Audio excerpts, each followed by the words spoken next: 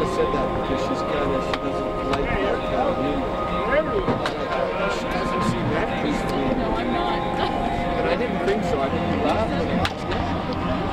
I can't believe you said that.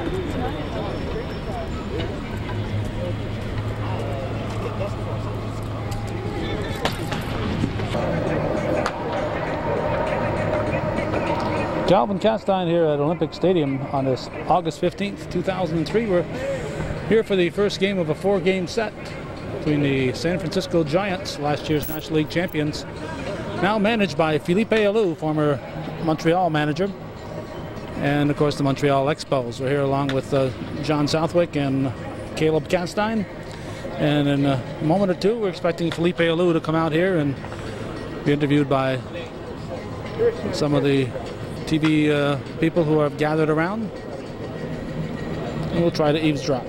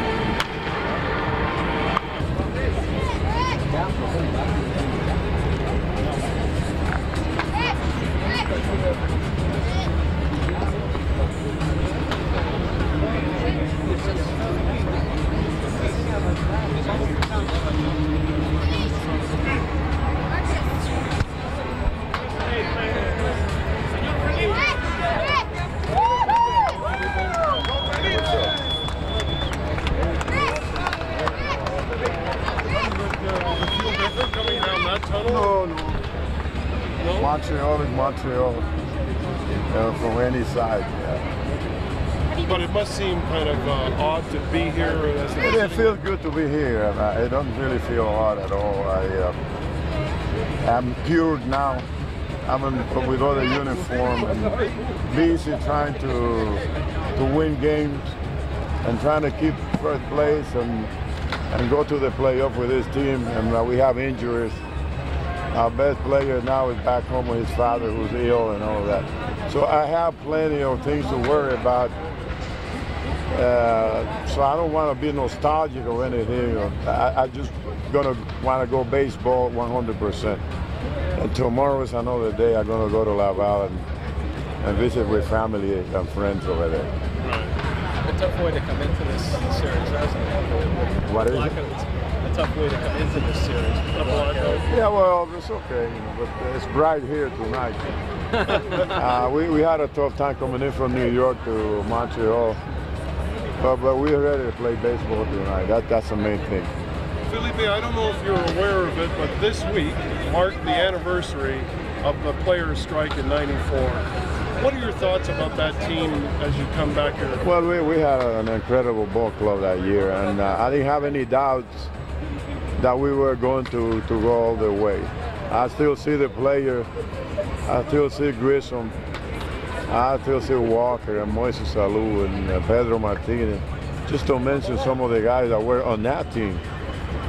And we had a team to win it all. Unfortunately, they went on strike and we didn't win. And maybe that was one of the worst things that ever happened to baseball in Montreal, that we were not given an opportunity to win it. But could you compare this team you managed? No, we have a different team. I think the team that we had then was very young ball club. Over here we have a team that sometimes I have 5 guys that are from the mid-30 to the 40. So this is a club that I have to be very careful managing their innings and managing the games that they play and where they play, especially on this turf here. I have to be careful with Santiago, Grissom, Galarraga. And Barry Bonds, unfortunately, he's not with the club, but I was planning on not playing him over the 4 games. So I have to really be alert with, especially in hot weather city, so that we don't get this club too tired. Because in the last few days we have been sliding a little bit and lost some of the big lead that we had. Do you manage your team differently with Barry Bonds in the lineup, or? without Barry Bonds? Well, there's not a whole lot we can do. My best runner is on the disabled list. But I was envisioning a running team, but Ray Duran have been out twice on the disabled list and once for 10 days. So it's a lot. You're looking at 40 ball games only, almost. And with Barry Bonds, we wait for him to hit the home run. We don't want to have people get thrown out before he comes to bat. With him out of the lineup, having Durham, we still don't have the speed. So I do some little bit of more hit and running and being more creative, but we just don't have the means to go ahead and overwhelm anybody. We have not been overwhelming too many teams, but the guys know how to win games. They know how to get the big hit. Especially, we have an incredible defensive team here. We have been the best or next to best defensive team in the National League the entire season. So you're playing Felipe ball, in other words? Not really, you know. I'm letting these guys play baseball. You know, they went to the World Series last year. They know what it takes. I like to manage my pitcher more than anything else. I like to make the move. We have an incredible deep bullpen, and that have been, in fact, you know, carry the brunt of the pitch in the bullpen because sometimes we have 3 young guys starting. Was it your idea? And we had Mr. The opening day guys been out on the disabled list. In fact, he's been out twice. Reader. Schmidt hasn't really been pitching much since the All-Star break, so we've been kind of pitching young guys a lot, and the bullpen have carried most of the weight. Was it your idea to bring Grissom back or on board? He was available, and our general manager liked him a lot, Brian Savion, and he asked me, and I said, of course, we like Grissom, the kind of man he is, and it turned out to be that Grissom was one of our better players. What's the team focus right now? Does the team think playoff at this point, or? No, we're not talking playoff. We're talking one game at a time. One game at a time. We don't. The playoffs is too far away. We're thinking about tonight's game. Okay. And finally, the future of the Expos is we don't know, and you don't know. I know, but are you concerned? And what is the solution for you? I don't know. I don't know what the solution is. I didn't know it when I was here, and I really don't want to get into many details. About the Expos, because even though I have them all in the bottom of my heart, I just don't want anybody to have the slightest of the idea that I'm trying to tamper with anybody. Okay. Thank you very much. You're welcome.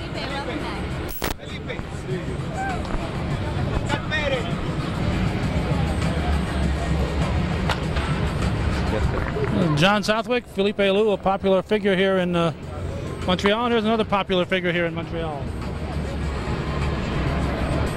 Andres Galarraga giving out autographs by the bundle.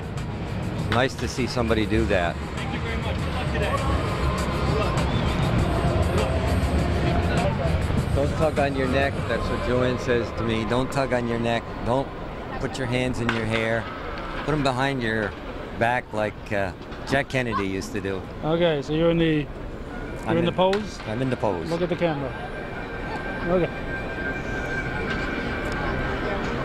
Okay, we've got Caleb Castine on the camera now, and John Southwick. We waited pretty close to an hour there, about 50 to 55 minutes for a scheduled 5:15 appearance by Felipe Alou.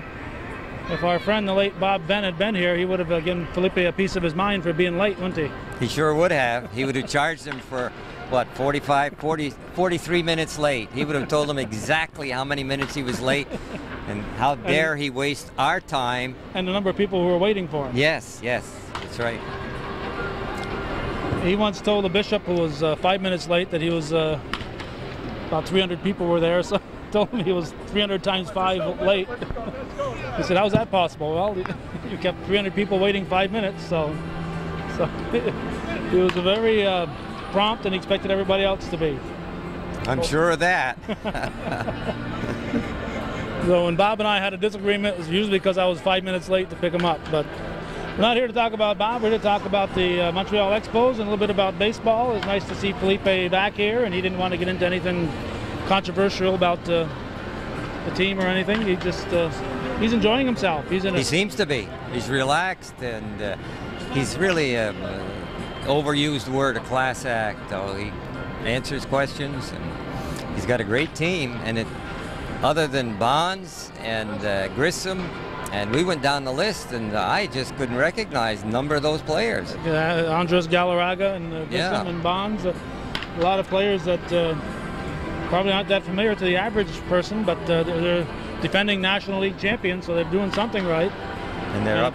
And of course, it's unusual for a manager to step into a situation where he is managing the defending champions, but for some reason, Dusty Baker and the Giants haven't been getting along, and he's now with the Cubs. I liked his answer when he was asked about the difference between managing the Expos and the Giants, when he said the Expos were a young team back in 94 when the strike was? Yes.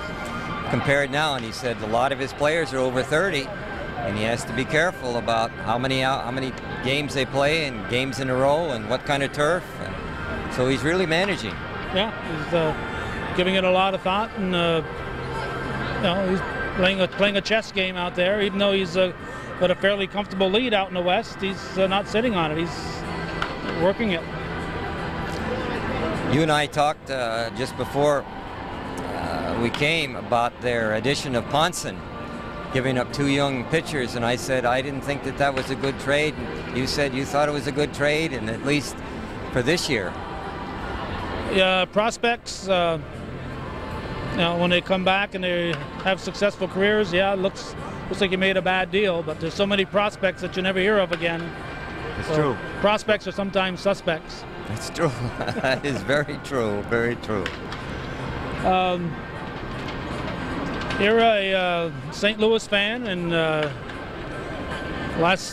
couple times ago when I was here, it was Gary Carter night, and Gary Carter, as you know, was a little concerned about which cap he'd be wearing in the Hall of Fame, and it ended up being an Expos cap. And as he tried to explain here that night, his only fear of the Expos is that if the team doesn't have any future here in Montreal, obvious that the Expos name isn't going to be carried on, and a team moves to another city, it'll probably pick up another name. And if you think back, a team like the Braves, who went from Boston to Milwaukee, they've kept their identity. And the Dodgers, the Giants, and the Philadelphia A's, the Kansas City A's, Oakland A's.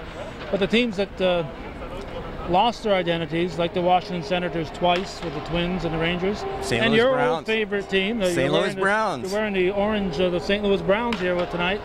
The St. Louis Browns, there's probably a small percentage of baseball fans that are under 50 or even under 40 that know that St. Louis Browns are now the Baltimore Orioles. So their history is gone, really. They had a great team in '44 too. Long before you were born, Calvin. Well, a few years. Pete Gray. One arm Pete Gray. Player. He was playing for the Browns. I thought he was with the Senators. Was it Browns? Yep. And then he played. I've been trying to think of the. You got to be careful how you use this word. The short player that was brought up by the Browns to get walks. Gosh, if Dr. Rich Frost was here, he'd know the name of it. So this was before Eddie Gaudel with the. That's it. Well, Eddie Gaudel was brought up by Bill Veeck one year. That's right. He wasn't there. He just won. He only had one plate appearance. One plate appearance. Yeah. So I can understand Carter in that respect, because when the Expos leave here, and I think it's all but assured they will leave here, Expos name is not a name they're going to carry with them to whatever city they're going to. So 20 years from now, the new generation of fans won't know anything about the Montreal Expos, just like the generation of fans now know nothing about the St. Louis Browns. All right. Or the Washington Senators. Right. So I think that there is something to be said for that thought in his defense. Yeah. But Carter was popular with the media. In some ways, he's like a Pete Rose, because he always had a smile and a handshake for the media. But I liked him more as an Expo than I did with the Mets. I thought he got a little cocky when he went to the Mets. I agree with that 100%. 100%. He was an aggressive, like Pete Rose, he was an aggressive 110% player every day. Now there's a phrase that is now common, but the first time that was ever used was for Pete Rose, and that's the 110%. That's right. Now that's the first person that was ever said about, and now it's as common. Modified B players give 110%, but they had to find a way to define the way Pete Rose played, because a lot of people give 100%, and he just seemed to give that little extra, and that's where the phrase came from, and now it's part of our American slang. Overused. It is, because everybody who hustles now gives 110%. So I guess you got to give 120 if you want to be better than a guy. At least 115 anyway. Good news, bad news here, John. The bad news is that Barry Bonds will not be playing in this 4-game series. The good news is Barry Bonds won't be playing in this 4-game series. That's right. But Felipe said he probably wouldn't have used him in not every game. No. No, he particularly on the artificial turf. I know last year when they were up here, Dusty sat him out one game. He pinch hit in that game. I think he homered that pinch hit, but yeah, he wouldn't be playing full time. And obviously in the National League, you can't use him as a DH. He's either going to be on the field or on the bench. Which is the way it should be. Baseball should be played without the DH. Okay. All right. They're taking the batting cage off, and we'll leave you with that. The man is a purist. St. Louis Browns fan, no DH. He's still living in 1944. The only time I cheered against the Cardinals was in 1944. The Browns and the Cardinals were in the World Series, right? If they make it this year, he'll be cheering against the Yankees. I suspect so, yes. Okay, thanks John Southwick, and thanks Caleb for running that camera. You like the performance of Levan tonight? I like that. I like it. I like it, so I want to pitch him again tomorrow. No, that was just an excellent outing. Exactly what the staff needed, exactly what we needed in this situation. Gets us off to a good start in the series. He makes it look so easy out there. You know, you just have to rub your eyes once in a while to see if it's really happening at the time. But he's an outstanding athlete. He's a good pitcher. He knows what he wants to do, and he goes out there and he does it and has good success doing it. Seems to enjoy getting on base, too. He enjoys hitting. I don't think he likes to run it, but he enjoys hitting. And, you know, he can help himself with the bat both ways, sacrificing the runners over and throwing in the hit once in a while. And he's an excellent fielder. And that's very important because a lot of balls are hit back up through the box that most pitchers don't field. He just grabs them like he's, you know, playing Sunday afternoon pickup league. And he's just, as I say, I can't say enough about him. He's just an excellent athlete, and he's a solid pitcher. And he's a shot in the arm to us. He really is, because you know you don't need too many runs when he goes out there. Thank you, Frank. We'll see. Long ball help you out. There's 2 questions. How about Vladdy? Is Vladdy getting his timing back? I don't know. You tell me. It didn't look like it tonight. Well, tonight was not a good night for him, but he's swinging the bat well, and that's the main thing. He's not complaining about his back, and that's what I'm concerned about. As long as he's not doing that, he'll be all right. Timely hitting, Frank. As always, you know, that's what we have to get because, again, I hate to keep saying it, we're not going to run anybody off the field. But it was timely hitting tonight, and added a run there. Vidro in the first inning, that was a big shot in the arm. Not only we scored a run, it's the way we scored it. And we scored it right quick, and second hitter up there. And it was like they picked me up. Everybody then seemed to come alive a little bit. And adding a run, Snyder added a big run. Cadero had a big hit for us. And Will had another big sacrifice fly. And that's what we need. And if we can get that, then I'll take our chances. We can get what we got tonight and play the way we played tonight offensively. I'll take my chances. Frank, we all knew Levan was a good pitcher, but did you expect him to be this dominating? Well, I don't expect anything when someone comes here. I just wait and see what I see. But to answer your question, no. I don't think anyone could have predicted this. I don't even think he would have predicted this. But, you know, he's been what we needed here. And he set the tone for us, and when he goes out there, we feel like we're going to win a ball game unless we get shut out. And he doesn't give up much, and if you don't get him in the first 1 or 2 innings, he gets tougher as the game goes along. And he saves the pitching staff. He wants to go 9 innings each time out there. He doesn't want to come out the ball game. You're in baseball for many years. I'd like to talk about the 7th inning when Felipe Alou came on the mound to pull out his starting pitcher. Have you ever seen?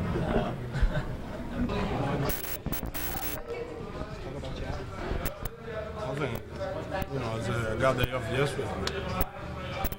Come over here, work out a little bit. So I don't want to be, losing. Come into a stadium, work out, and try to stay, strong today. And, coming today like the same the other time. Come in, try to not miss a lot of pitching. Try to work inside, outside, and try to throw the ball down. How was your motivation to pitch against your former team? No, I don't matter nobody. I try to do my job. I want to win it, and I want to do the best I can. So I go outside like a different thing. So try to win, try to stay long, and don't miss a lot of people. What is this slow curve that you use many times in the innings? Yeah, people call them I want to say the name, but people call them the illegal. It's my friends in Miami, a couple of people are here, illegal crew, and I throw it, I throw for a strike and people swing it, I don't know, so I don't want people look bad in the whole play. I throw for because it's one pitch I got thrown in the game, I want to see people swing, Do you have any idea what is the speed of this pitch? I think I throw it in Houston 156, 58. It's a more slow one throw this year. So let's see. Here, got speed in the game. So. You were talking about that one we had down go? Yeah. 58, yeah. You look real good on that one. Thank you.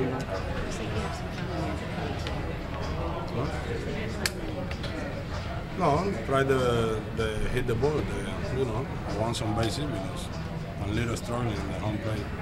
So I try to hit bases. So I go home plate and bomb the first time, bases the second time, and walk third time. So I look better on home plate now. So I want to keep it like that. So I can hit it. Let's see, I can hit it in 18, 20 hit this year. Ivan, is it easier to focus on the Giants lineup when you have Bonds out of the line? Bone is not there. The guy is sick. Are you happy? Sorry. Are you happy to see that he's letting the lineup in your face? I don't know. I don't care. I don't need to say I'm happy for him because Barry's there. He's there. I'll do the same. So I try to pitch him. That's it. I don't want to walk. I pitch it. They hit him wrong. Hit it. You really seem to own that inside.